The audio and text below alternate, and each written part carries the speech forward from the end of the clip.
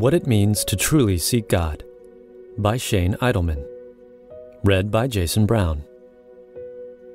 Today's Bible verse of the day is from 2 Chronicles 7:14.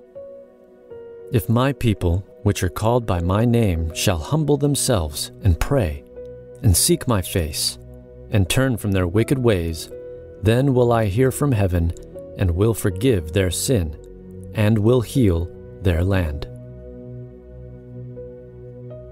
We are so easily distracted from spending time with God. We are too busy and too absorbed in our personal lives and our personal storylines.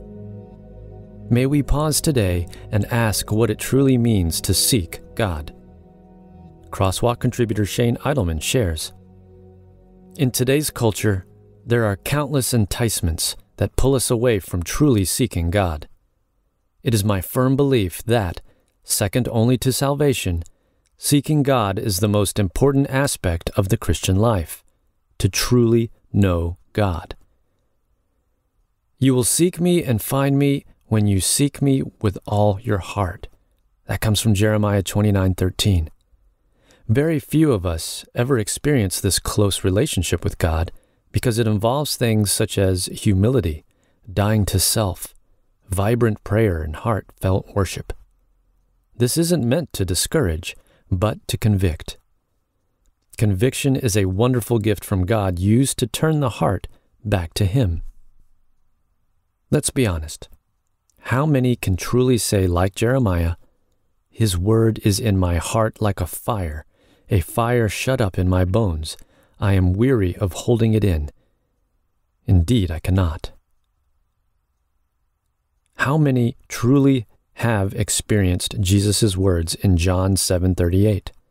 Whoever believes in me, as the scripture has said, out of his heart will flow rivers of living water. How many can truly relate to the times of refreshing found in Acts 3:19? How many really understand the words of John the Baptist when he cried out, "After me will come one who is more powerful than I, whose sandals I am not fit to carry. He will baptize you with the Holy Spirit and with fire." Matthew 3:11. Many have head knowledge, but they've never truly experienced the presence of God. Most never seek God because of ongoing and unconfessed sin. Being tempted isn't sin.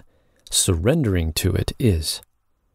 Temptation is also an opportunity to do what is right by turning from it. 1 Corinthians 10:13 states, "No temptation has overtaken you except such as is common to man.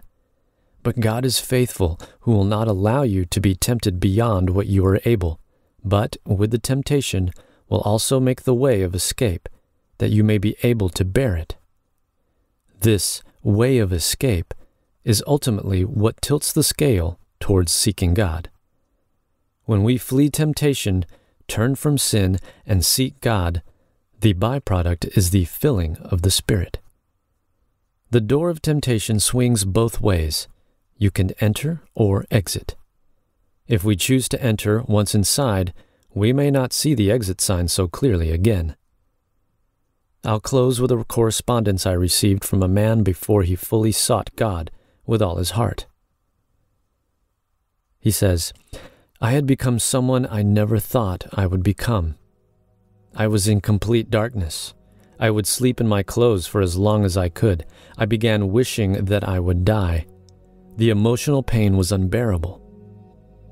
But here is his correspondence after he passionately sought God and surrendered his life to Him. "I only wish that everyone could feel the love that I experienced. I'm able to forgive others and genuinely love them. I feel like I have been reborn. Elusive peace has now been found." How long will you waver? If God is God, follow Him.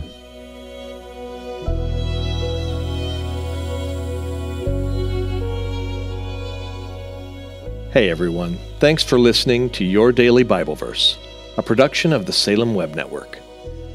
If you enjoyed what you heard today, we'd love for you to head over to iTunes and rate and review our podcast. It really does help people find us. This episode was produced by our managing editor, Kelly Givens, and recorded and edited by Stephen Sanders. Be sure to come back tomorrow as we examine more of God's Word.